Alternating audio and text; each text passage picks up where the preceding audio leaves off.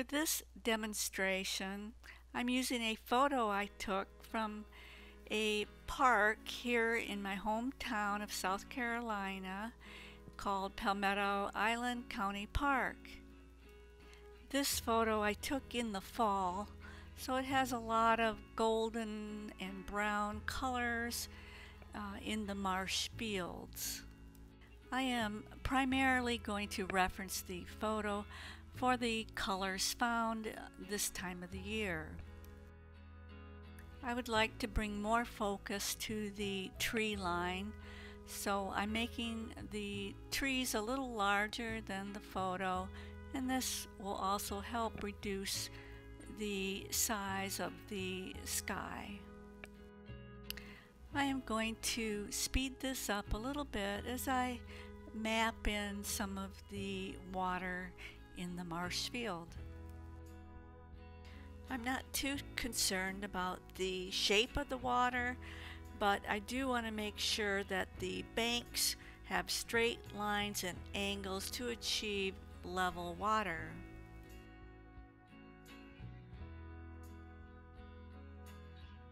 I'm starting out using a very dark green to block in the areas of the trees where I need my darkest values, and I'll use it along the edges of the grasses at the water line. I'll speed this process up here just a little bit. When drawing the shapes of the banks of the water, just use vertical up and down strokes to achieve the edge of the grasses along the water. Now that I've blocked in the darkest values, I want to add some of the lighter values to the sky area. It will help establish a base to add sky colors over later.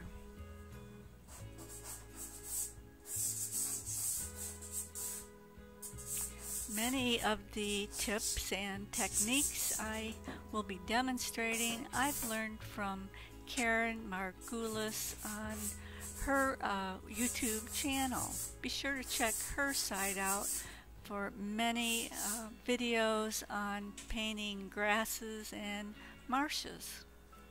I want to be sure that I bring in some of the sky values into our water reflections. I'm going to speed this up and switch to an orange color to bring some color into our grasses rather than just using all greens in our painting. The autumn grasses have a lot of orange and gold undertones in them, so I want to add these colors to our base foundation of our underpainting. I won't be using a wet alcohol underpainting for the demonstration, but I will be blending these colors together with a piece of foam to give it a blurry blended appearance. I have also used a cool shade of blue to represent the trees in the distant background. Now that I've blended this area, I've added a little more green to the grasses, and I want to reapply the really dark green values to the trees and the edges of our water line. So I'm now adding the second layer of color to our grasses and tree lines. Now that I have reestablished some of the dark values along the banks of the water, I'd like to come back with a very dark maroon color to add a darker shade to the trees and grasses. I'll add some of that brownish red color to the banks of the water, and once I blend it, it will bring some of the autumn colors into the tall grasses. I'm going to begin shaping the trees with a lighter shade of green. And I will add a very light shade of green over the distant trees in the background. I'll add a very subtle, soft shade of green to the very distant tree line, but I don't want to overwork that area. I would like to develop the sky area before I move on to the foreground trees and grasses. I'm using an ultramarine blue to bring in some bolder colors to the sky area. I don't want to fill in the sky area with just one color of blue. I'll use a combination of greens and lighter shades of blue and white to enhance the skyline. So rather than just using the aquamarine blue, I've switched to the aqua greenish blue pastel. I want to fill in the entire skyline with color before I begin blending. So for my final color, I'm adding a light shade of blue to the top of the skyline.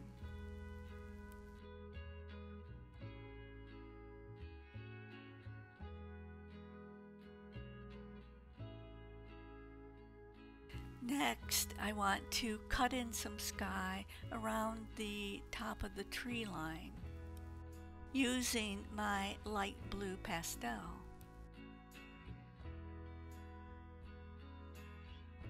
The sunlight is filtering behind the distant trees, so I'm going to switch to a white pastel to add some light shining behind the trees. So now I'm going to switch to a very light blue to fill in the last hole we have in the sky before blending these colors together. I want to clean up the edges around the distant tree lines and cut in a little bit of sky into the background edges of the trees. I'm going to use the flat side of my white pastel to lightly cover the entire sky to blend some of these colors together with the white pastel. So now the skyline is completed with a very rich base of colors that will blend together very nicely. I am using a soft sponge applicator to blend the sky colors together.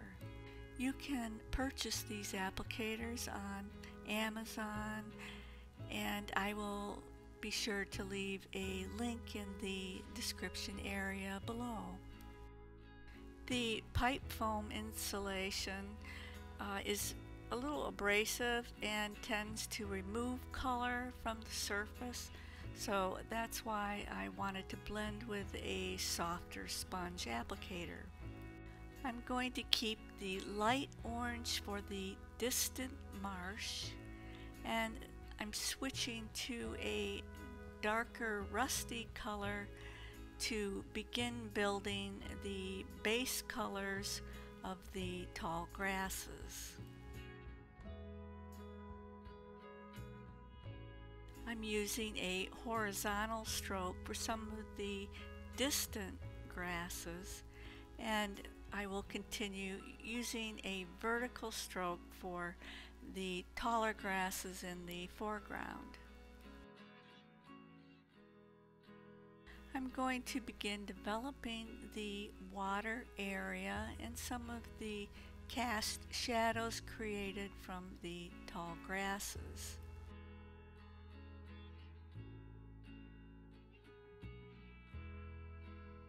I'm going to add some light green bushes to the foreground of the tree lines.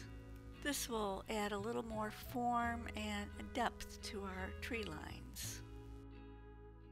I'm going to add some blue color to our water reflecting from the sky.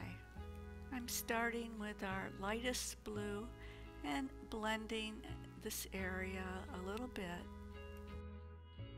The color along the banks of the grasses will be a darker shade of blue. Now I'll use my little finger to pull some of the colors in the bank of the grasses into the water for reflections. I'm switching to a light violet to add some sky reflections along the edges of the water. I will use the sharp edge of my very light blue to add some light reflections on the surface of the water. I'm going to shape the trees with a lighter shade of green to give the leaves more fullness in the trees. I'm going to add a horizontal stroke of green to the base of these tree lines and blend a little bit of black to create some dark shadows beneath the tree branches. I want to begin developing the foreground grasses with some greens and goldenrod colors. I don't want the autumn colored grasses to be too intense, so I do want them to show through as I apply some green pastel to our grasses.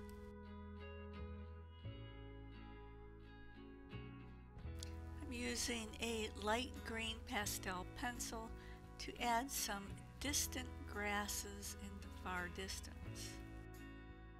So now I'd like to add some of the green grasses right over the rusty orange color we've created on our base layer.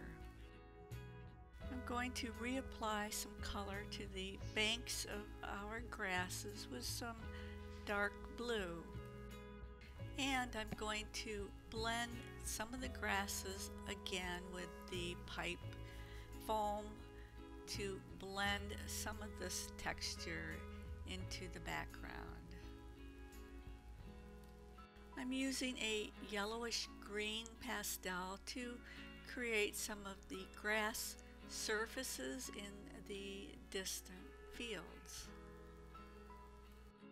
I'm going to define the tree line a little bit more by adding some darker shading between some of the groups of bushes and trees.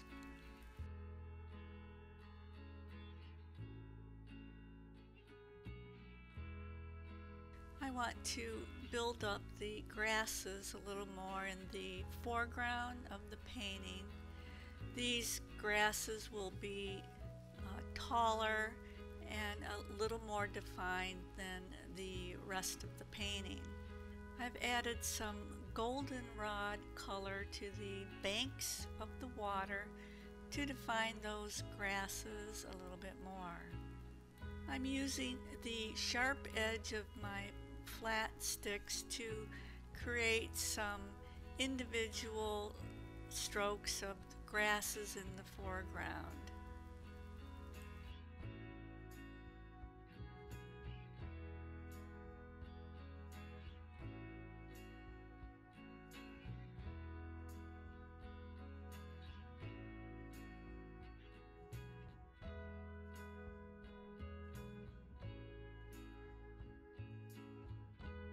I'm going to use my white pastel stick to add some highlights and light reflections along the banks of the water and some light reflections on the surface. I'm going to add just a few more reflections on the water, and the water is nearly complete. I'm going to touch up the sky here a little bit above the tree line, and now this painting is complete. I hope you have enjoyed this demonstration, and if you have, please press like and don't forget to subscribe. Thank you, and see you next time.